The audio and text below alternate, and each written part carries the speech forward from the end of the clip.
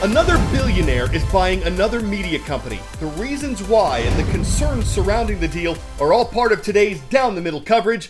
I'm Carl Azuz, thankful to have you watching. We'll start with the company being bought. Twitter is a social media giant. Hundreds of millions around the world regularly use it, sharing their thoughts in tweets that are limited to 280 characters or less.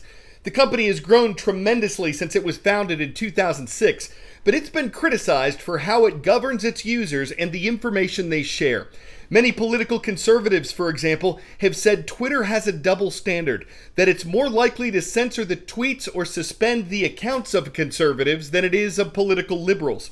Twitter has denied doing this, saying its policies are based around users' behavior, not where they stand politically, but there have been several instances of Twitter appearing to suppress or put warning labels on conservative publications. That brings us to a question asked recently by billionaire businessman Elon Musk. The founder of SpaceX has said in the past he's not a conservative, that he's an independent whose views are politically moderate. But last month, Musk accused Twitter of failing to adhere to the principles of free speech, and he asked what should be done about that, given that the platform functioned as what he called a public town square. Well, he has decided to buy it.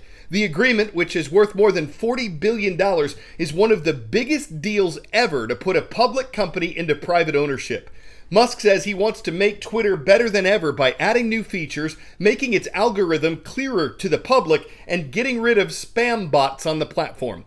Congressional Republicans called the deal a victory for free speech and said they hoped it would keep technology companies from, quote, censoring users that have a different viewpoint. Musk is not the first billionaire to buy a major media company. In 2013, Jeff Bezos, the founder of Amazon, bought the Washington Post newspaper. In 2018, Mark Benioff, the founder of Salesforce, bought Time magazine. But there are critics of Musk's purchase of Twitter. Brian Todd reports on what they're saying. The world's richest man buying up one of the world's most powerful social media companies, generating huge buzz tonight.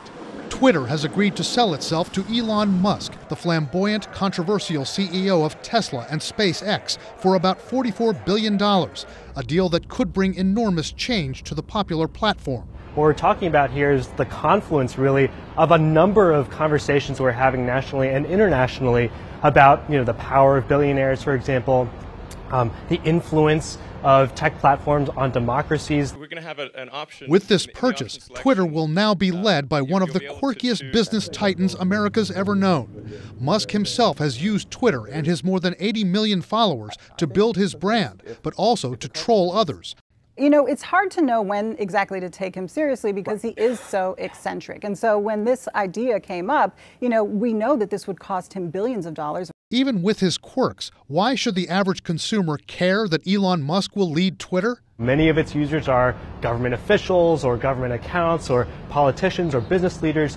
That could have really important effects on how the rest of us perceive many of these topics that have so many influential people engaging on. One concern critics have, Musk's goal of bolstering free speech on Twitter, and his complaints about Twitter censoring too much content and its permanent bans of some users. I don't think we actually want an anything goes Twitter, because we've seen that when conspiracy theorists are willing to use the platform to spread lies and disinformation, to spread hate and harassment campaigns. Between January and December of 2021, average gasoline prices in the United States rose about $1 per gallon, or more than 45% over the course of the year. In 2021, average grocery prices rose 3.5%, and this year, prices for gas and food have climbed even higher, in part because of widespread complications from the war in Ukraine. The Biden administration says it's not expecting a food shortage in the U.S. during the months ahead, but that may not hold true for the rest of the world. Russia's invasion of Ukraine shocked the oil market, sending crude skyrocketing and prices at the pump to record highs. But that could look like a blip compared to food prices.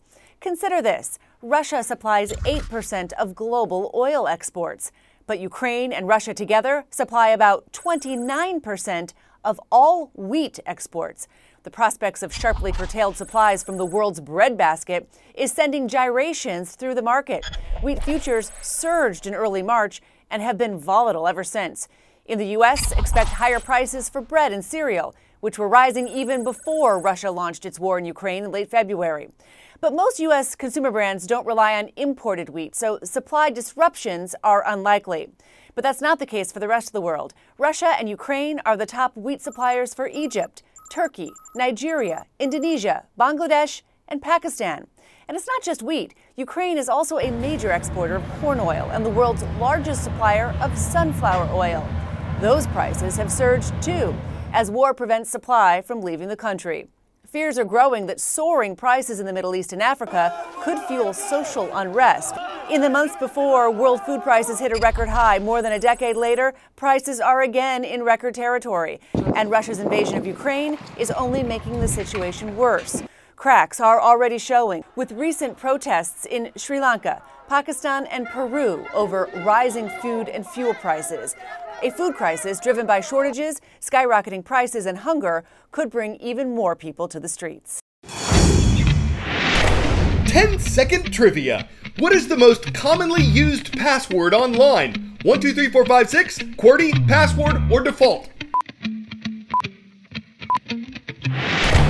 Cybersecurity experts say the world's most common password is the first. 1, 2, 3, 4, 5, 6. Passwords and you. Many of us get annoyed at having to type upper and lowercase letters and numbers and special characters to get into online accounts. But cybersecurity is a growing problem, and all of the potential solutions have drawbacks. The Verizon Wireless company says weak passwords, or ones that have been figured out or stolen, are responsible for more than 80% of data breaches when someone who isn't authorized gets into an account. Some businesses require two-factor authentication, like when you're texted a code you have to enter in addition to your password, but hackers have reportedly found a way around those as well. CNBC reports that Apple, Google, and Microsoft are working on ways to address password insecurity. Instead of keyboard characters, your face or your fingerprint would be used to unlock your online accounts. Might sound more secure since only you have your exact fingerprint, but an image of that or your face can still be stolen, so constantly having to change and update passwords may still be easier.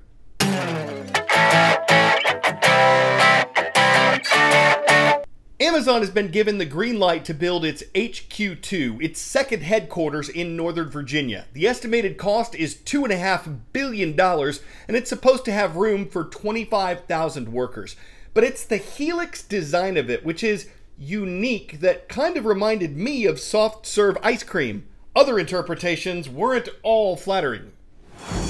When it comes to its new second headquarters to be built across the Potomac from Washington, D.C., Amazon's designers are thinking outside the box. Give a little bit of your love to me. The Arlington County, Virginia board gave Amazon a lot of love. All those in favor, please say aye. Aye.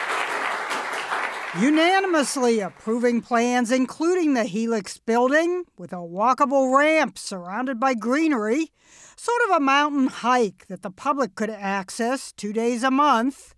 Please tell me there's a slide to get down from the top after you hike it. Nope, sorry. The height will be about 350 feet. Does not have stories in the traditional sense. Twitter invented stories, comparing the Helix to everything from a rotini to a spaceship in disguise to the Tower of Babel. Some noted similarities to an ancient mosque built back in the 9th century in present-day Iraq. The Helix sure is eye-catching. Amazon in its prime. And while this commenter used a bedazzled emoji to say, "How cool is this building?" someone else weaponized another popular emoji. Looks pretty shiny to us. Guess if you're one of the world's wealthiest companies, you're gonna put your own spin on things. Try to turn heads, ramp up, spiral up, spring forward, hang around, stay ahead of the curve, design with a twist. Sure, critics might be turned Amaz off, but it will raise eye lines to the skyline. Kingwood Park High School is in Kingwood, Texas. It is great to have you watching. You get today's shout out. I'm Carl Azuz for CNN.